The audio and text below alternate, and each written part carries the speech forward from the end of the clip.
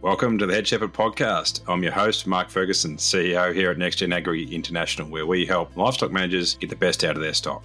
Before we get started, thank you to our two fantastic sponsors for continuing to sponsor this podcast. MSD Animal Health is perhaps better known as Cooper's Animal Health in Australia and for their Allflex range across the world, with a comprehensive suite of animal health and management products. Honega is a one-stop shop for wool harvesting and animal fibre removal. The Honega team have a deep understanding of livestock agriculture, backed by Swiss engineering and a family business dedicated to manufacturing the best. We are grateful to our sponsors for their support, helping us bring Head Shepherd to you each week. And now it's time to get on with this week's episode. Welcome back to Head Shepherd, coming to you from Cambridge in Canada, actually. It's just out Guelph, not too far from Toronto. Been doing a bit of a tour of the sheep industry here. So you'll get that podcast in a few weeks. We'll record all of what we've seen over here. So that should be, it's been a really great trip. And so look forward to telling you about all that. But before we get into that, we've got Bec Malseed on today's show, which is a great story. But we'll hear from Sophie about an article she's written that should be on the hub before we get into that. Yeah, so it was my turn to write an article this week. I'm sure you've all noticed that me and Ferg are taking it in turns. And I decided to write one on cultivating commitment, basically retaining good staff. It's an ongoing issue in farming, finding good staff, retaining them when they're there, and just a few tips and tricks. As someone that has both managed staff and worked under a manager, about what is good working environment, good home environment, and just, what we should be doing as an industry to keep those people not only in the job, but in the industry too. It's a modern world out there. People have got social media. People see what other people's lives are living. And, it's just I think it's a different world hiring these days. And I just thought I'd put it all down in an article of, how I think you can best cultivate that commitment and that loyalty within a farm business and get the best results out of your staff as well as your production. Fantastic. Yeah, obviously any business is about the people, and ours being no different. And definitely farming businesses, you definitely see sort of succeed or have a tough road if with a lot of staff turnover, it's hard to run good business. Yeah, this week on the show, we've got Bec Malseed. So she's works there for RIST and is the National Coordinator for Lifetime Ewe Management, which is why some people might know that name. But the reason we got her on the show is what she does outside of work hours, actually, which is umpiring women's Australian rules football, which is a growing sport for women in Australia. Obviously, that sport's only played in Australia, but it's a massive thing in the southern half of Australia. And we had a chat with Bec about umpiring not just the women's game of the women's version of the game, but also men's football. So I guess out there with a heap of testosterone charged blokes playing sport, and I guess some of the lessons that she has learnt from doing that, and it's just a great chat. We're not a sports podcast, but it's great to celebrate what Bec has done and is doing, because we know that sport is the lifeblood of a lot of rural communities, and a lot of you listening are out there in those communities and use that Saturday or Friday night sport or whatever it is to catch up with mates and talk about other stuff, but also farming, no doubt. But it's great to hear Bec's story and how she's really inspiring lots of young women and doing a great job at the same time. Welcome, Bec Malseed, to Head Shepherd. Thanks, Ferg, for having me on. Excellent. We're going to change gears a bit this week and not talk too much about farming. Obviously, people may know you through your role at RIST as the National Coordinator for Lifetime Ewe Management, and I'm sure other things there at RIST. Yes.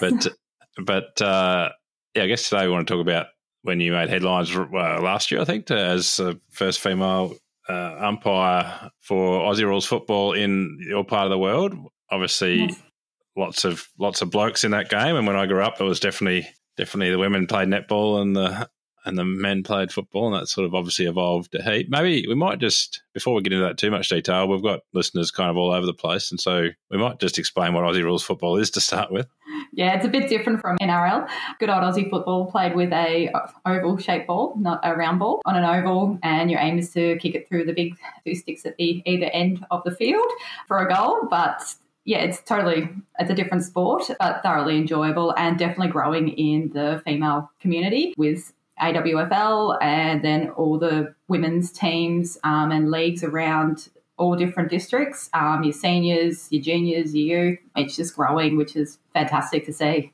Yeah, I got two nieces in Melbourne that used to play it, and certainly one that's still playing it and loving it. So yeah, no, it's amazing to see the sport evolve. Oh, yeah, so it is. I don't know, yeah, I guess the differences between it and what people might know in Europe is maybe football, normal football, which is, well, the first football, I guess, was round ball on a square pitch or a rectangle pitch, whereas this is obviously on an oval. Yeah, you got 4 sticks to kick at. 2 will get in the middle. 2 will get you 6 points, and if you go either side of that, you'll get 1, and if you miss completely, you get 0, obviously. But absolutely, massive cardio sport. Like one of the toughest games I only played as a kid, but certainly in terms of how much running you do, how fit you need to be to play that game, as well as and it's quite physical as well, obviously. So it's probably not many sports where you have to travel as far as well as be hit as hard as what you do in Aussie rules. Oh, absolutely. I've got some former bruises from playing it myself. You definitely got to be in good shape, to handle those tackles.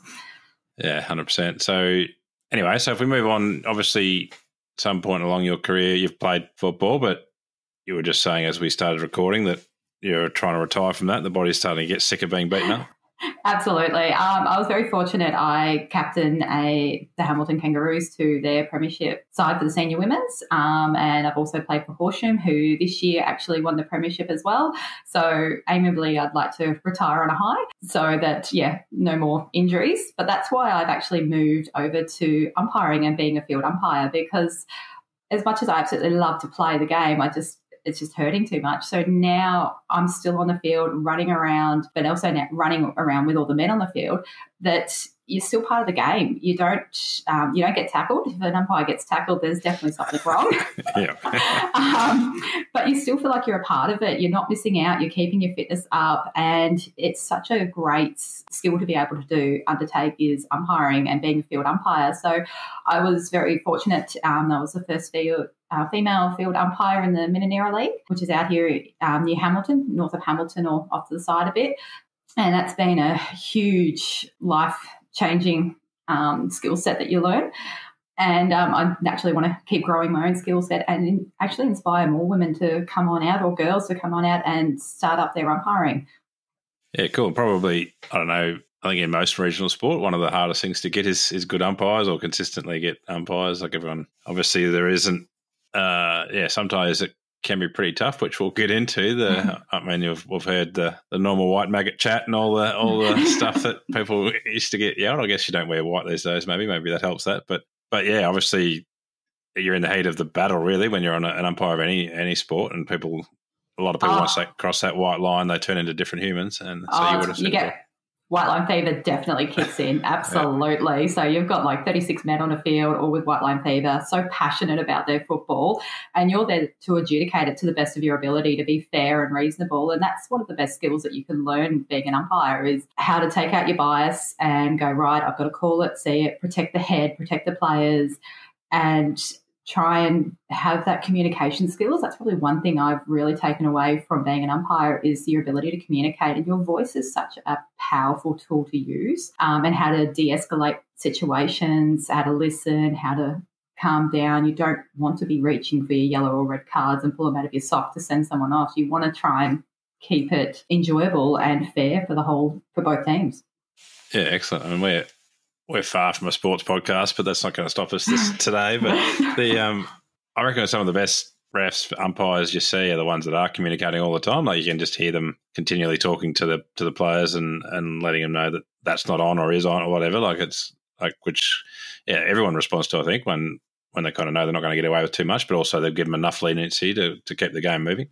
Oh, absolutely. And that's probably one thing you can learn, like being an umpire, is you can also then take that skill set outside into your work, into life, in understanding that I'm on one side of the play trying to understand what I'm seeing, and you'll hear the crowd on the other side of the play going, oh, what happened there, ref? And you're like, okay, there's two sides here. I've got to get around the contest, see what's actually happening to try and make that correct call. But also you can associate that back in life, going, if you've got a situation where somebody's think something you can't, you've got to move your perception and your thoughts around to be able to try and understand what they're seeing, what you're seeing, and make an informed decision. And that's been like a big sort of a great learning curve that I've taken away. Yeah, for sure. I've heard one of the better things I heard the other day on the sideline was take off your eye patch and see both sides. There'll be a fair few one-eyed supporters out there and one-eyed players, no doubt. And everyone thinks, half time my boys walk off a game, they think the ref's been unfair, which clearly they weren't. But anyway, I guess being a woman out, with 36 emotionally charged blokes, does that get?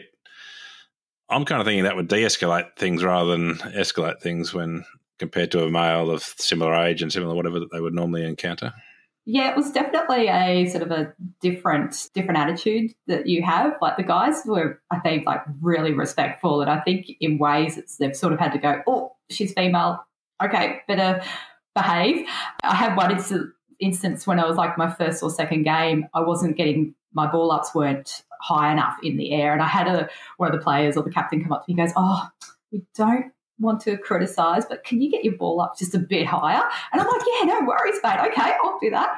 Right. So called my next ball up and really, lifted up, heaved it up, and ran past the captain onto my next contest. And I said, how was that? And he said, yeah, oh, great, keep going. And I'm like, fantastic. And it's that communication and that side of it that they realise that you're actually not there to be evil. You're wanting to enjoy it as much as they do. So talk to us. We're happy to explain the rules, or if you want something adjusted, like if like the ball ups, happy to do that. That's probably why I enjoy it. You feel like you're a part of the game. Yeah. No, you've already mentioned personal growth, but I guess is there much? Have you gone through a heap of training to do that sort of stuff, or has it just been the game and here's the whistle and hook into it? Or? I suppose I was a bit fortunate playing the game that you already had a basic understanding of the rules, but then I naturally inquired through the AFL website, and they put me in contact with the club local to Hamilton for umpires, and I got the president. He took me out to the first game, ran with me right beside me, and then just attended trainings and information sessions and just kept growing my knowledge and skills. But the best learning I've learned has been out in the field, having coaches come out afterwards and say, right, you did well, you've got to stop doing this or adjust this or come around this way and run a bit your different diagonals to keep learning. And, hands-on learning is by far most the best way to do it. Yeah, I guess hands-on learning, but, often you want to do hands-on learning without being watched, but obviously there's a few people around the sidelines watching, and when those early games must have been a little bit nerve-wracking despite any preparation. Oh, 100%. 100%. You're walking out there and you're like, this is a very male-dominated sport. Here I am, the only female in the middle here. Wow. I suppose I put extra pressure on myself to try and do a really good job to justify while I'm out there. But the compliments have been coming through, the support's been coming through immensely, and I'd love to see more females out there coming on board, especially in the farming and the rural communities. There is opportunities there to support your local clubs, and whether it's boundary, field, goal, umpiring, it's great to just get out there and help your local club. What do you do in terms of your track your Ks? What do you run in a normal game? Different games, different scenarios, but anywhere between 12 to 14 Ks on a good senior men's game. In a two umpires situation, you're running back and forth that field. It definitely. Especially in the seniors, we're fully timed games. We are definitely locking them up. Yeah. No, it's fair bit of ground to cover up and down, because obviously they can kick 60 metres. You've got obviously two umpires, but you don't have but you can. That ball moves around pretty quick. Oh yeah, and you just run smarter, not harder. You just run out on the angle and then get in a better position to look in on the side. But naturally, fatigue kicks in, and you are trying to still make a judgment call while on the run, and then keep pushing again down to the next position. So, and that's in life. You get fatigued. You've got to learn how to still make decisions, and that's part and parcel of it. Yeah, and the beauty about that fatigue is as you get tighter, the stakes get higher, really. As you get closer to the final whistle, everything, the emotion starts getting higher. Especially finals games or games where they're, the top two sides or middle sides. It's very even game. Yeah. Stakes get higher, intensity gets higher, and you can get a little bit of that backlash a little bit as well. But like anything, you learn to build resilience from it, and that's one thing I've enjoyed learning is that when the players are out there, if they do get a bit, lippy or something like that, most of the time they're actually frustrated themselves. They've missed the mark, they haven't handballed it, the kick went off to the shank to the left. Yeah. It's not at you at all. You just water off a duck's back, keep moving. and just control the game. So and that's been another great skill to learn. Yeah, cool. I'm thinking you played footy with probably hundreds of women, with and against hundreds of women, and only not many of you decided to go umpiring. Are you normally someone that sort of likes to jump out of your comfort zone, or is this a bit of a step up for you, or is it something you normally try and challenge yourself? I definitely love to challenge myself. This is definitely outside my comfort zone, but I suppose it's something I enjoy, keep fit, and probably trying to inspire more people to do something that they haven't thought of. So, that's probably why I try and get around different clubs, umpiring with women's, men's, the junior kids, so that parents can see, well, if she's doing it, others can jump on board and have a go as well. So there's a heap of opportunities out there, but definitely my personality type is have a go at something that may not be happening very often. Yeah, no, definitely. And you mentioned sort of stuff that I guess, what you learn on the field and where you take that in terms of, resilience. It's pretty hard to self-assess, I suppose, but have you noticed any changes from sort of life pre-umpiring to now? Definitely. Like in your day-to-day life, you'll find people that get frustrated at you, like work life, outside of work in just general conversations. People might get frustrated with a decision or a direction you're going with, and that just comes back to communication, resilience, and understanding that they could be having a bad day or something hasn't gone right. They've interpreted something differently to the way you've explained it. And that, I think, in itself has helped a lot in building that skill set to take a step back and not be emotional about the situation, because I can honestly say there's been times I've come off that field and I have been exhausted and, felt the pressure of umpiring such a challenging game. And you do have to try and step up and rise above it and keep pushing through it. And when you finish it, you're like, wow, I did that. I can't believe I got through that. And same in life, you can apply that exact same skill set again out here. Yeah, and one thing I struggle with, or have struggled with, or maybe still do, don't know, but is like, I guess when like having a science brain like mine, you kind of have this perception that, well, you have the theory that there is one source of truth, whereas there actually isn't, because truth is just what people perceive it as, and while I guess Newton's theory is truth, but then there's lots of other bits of, particularly in livestock and farming, I suppose, is not everything works everywhere, and there's different theories and stuff that we have to encounter, and it is quite frustrating when you think you know the truth, but someone else is looking at exactly the same situation as coming out with a different truth, and that's umpiring, but that's life as well. That like you only see what you see, and you get to make your call, but someone else has a different perspective, different confirmation bias, different whatever, will have a different interpretation based on what they want to believe half the time or whatever. So it is. I'm sure there's great life skills in having to live in that world where you have to stick and you have to back your judgment. And you see, one thing I hate, I suppose, hate's a strong word, but when you're on the sideline and you got kids trying umpiring like early on, and you got some stupid parent yelling at them, and you know that it's like they're trying to do it's a pretty tough gig out there in the first place, and then and it's pretty horrible when you see around the trap. So it's not just in football, it's in all sports as well, and that's where we just ask for people to be a little bit more, like, have that respect towards us. We're still learning. Our interpretation is going to be different to what they see, and that's their view on a situation, whereas in the other umpire can be completely blindsided by another player that's just gone straight in front of their vision and could not see exactly what you just saw. Yeah. It's having that ability to shift perspectives and be encouraging and realising that. But naturally, like anything, you want to protect the players, especially with the heads, with the concussions, and being mindful of ensuring that they are not getting any intentional or dirty play, as I call it. It's got to be fair and reasonable, and just being on the ball to watch it all. Yeah. What's the ultimate aim on every young AFL footballer that sort of dreams of running onto the MCG at grand final day? What's the top end of where you'd like to see this part of your career go? I would like to try and get up into the highest level of football umpiring in our region, which is probably the Hampton League.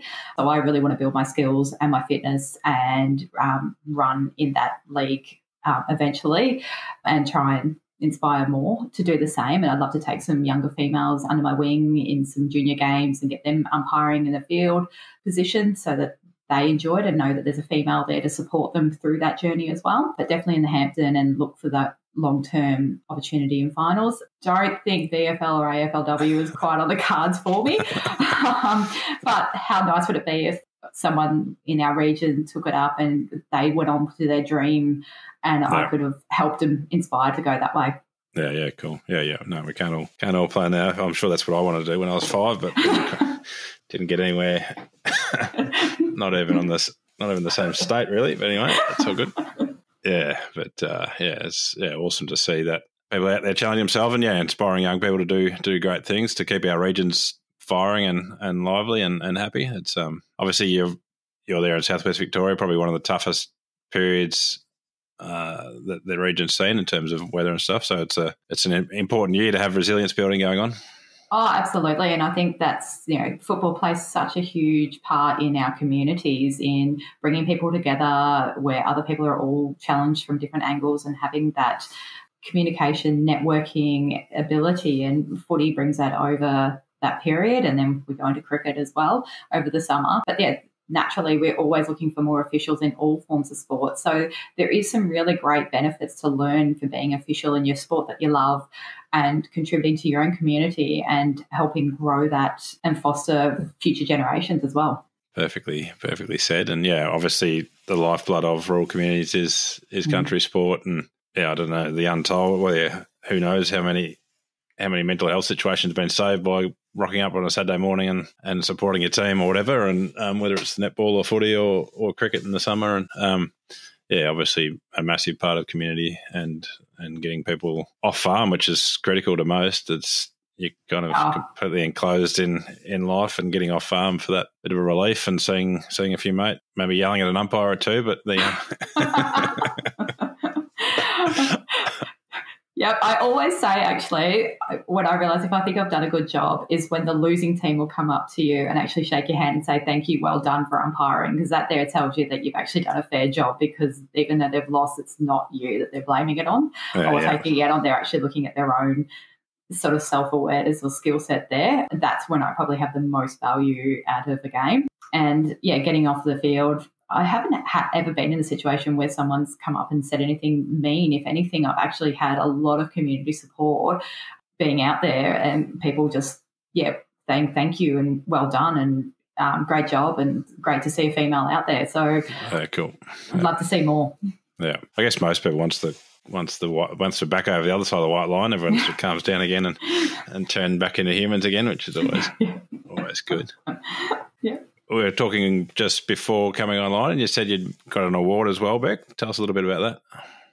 Thank you. Yes, I have just actually received the AFL Victoria's Umpiring Service Award. So I was nominated by some local clubs around this region for the inspiration they've seen in me being a female umpire out here, and trying to inspire and grow more opportunities for women and girls to join into umpiring. So I've got an idea, and I put it to Hampton that I'm aware of, that we try and get like an all-female team umpiring a game, and it actually worked out that we had nearly all women and girls in the under-18 Youth Girls Grand Final. So myself was included, and we only had one male umpire. The rest were all females, and I was absolutely ecstatic to see that actually progress to that level. So that's I've been very lucky to receive that award and very honoured as well. Awesome. Congratulations. One of the questions we always ask guests, which I didn't give you any warning on this, so you can take as long as you need, but is what is the last thing you changed your mind about? Last thing I changed my mind about? Yeah. As in out there in the umpiring world or just in general? Anything. Oh, yeah, you didn't give me free warning on that one. No. Last thing I changed my mind. It's a tough question. It is a tough one. I was actually umpiring on Sunday, and this is where I had to adjust myself because I went from like a senior men's games that I've been doing over the winter, and now the women's side is kicked up over in the Limestone Coast, and I did a game on Sunday, and naturally each league has slightly variations in how you umpire. So most of when I'm doing the men's, I say stand on the mark, which is what they must stand. Otherwise, if they step forward, you can take a 50-metre penalty. Whereas in the women's, in the Limestone, they're actually allowed to move on the mark sideways. They just can't step over it. So naturally, I had to adjust and change my mind on a decision there and gone, oh, I'm sorry, I was that's my bad. You're allowed to move, just don't step over the line or step over the mark there and not penalise them. So that's something, you had to quickly adjust to. Yeah, I'm not sure what else changed my mind. I'm very decisive, I think, actually. So it's it's a tough question, and that's why we ask it, to make people think a bit differently. Sometimes it extracts different answers out of different people. So it's particularly if I've been talking something sciencey the whole time, it's sort of nice to get cut to someone's personality a bit with that question. So that's why it's asked. But I reckon it's going to be interesting to see whether how women's footy continues to evolve. I mean, certainly, I don't know how long since it was how long's 10 years more, 15 years, I don't know, since it really sort of started to take off. Good question. I actually haven't looked up the stats of when AFLW kicked off. I think it may have been coincide with the same time that NRL women's was also going ahead as well. I think they're about the same era. But it's definitely grown. We've now seen all AFL teams have all got an AFLW women's team in the league, and that's grown over time. Definitely grown very rapidly. And like in this region, the under 15s, there's more teams coming into our Western Victorian Female Football League, which is brilliant to see young ones also taking up the football, and hopefully they will be the next generation coming through. So it's definitely growing, and hopefully will keep growing as well. So now it's the umpire's side to go with that side and bring more women into umpiring. Yeah, and I think just for those listeners who have never lived in Southern Australia, it's the fury or the passion around AFL, which is Australian Rules Football League, Australian Football League, but Australian Rules Football is insane. Like it's kind of what I guess baseball is to a US country town, and what ice hockey is to a Canadian town. Like it's absolute the life. Like it's massive. I think people, obviously it's only played in Southern Australia, and so a lot of people around the world wouldn't know it, but there's as much passion and as much focus as any sport you'll ever see anywhere. 100%. With sort of 50, 60,000 people turning up to a weekend game just to back their clubs. Yeah. Absolutely. And we just had Katy Perry at our AFL Grand Final. It's definitely our nation's largest sport. Yeah. I mean, Victorians will watch any sport, but I'm a bit biased, I should say, because the NRL will definitely probably disagree with me on that. But for us out down here, we love our footy. Yeah, no, 100%. Awesome, Bec. Well, we'll leave you to get back to do some work, but thanks very much for coming on. Thanks for inspiring some young women out there, hopefully, and it's awesome to see people getting out of their comfort zone, doing things that aren't what everyone else is doing, and keeping rural sport ticking over at the same time. Well, thank you so much for having me on, Ferg. Much appreciated. Excellent. Thank you. Thanks again to Heinegger, who are proud world leaders in the manufacturing and supply of professional sheep shearing and clipping equipment. Thank you to MNSD Animal Health and Norflex Livestock Intelligence. They offer an extensive livestock product portfolio focused on animal health management, all backed up by exceptional service. We thank both of these companies for their ongoing support of the Head Shepherd podcast.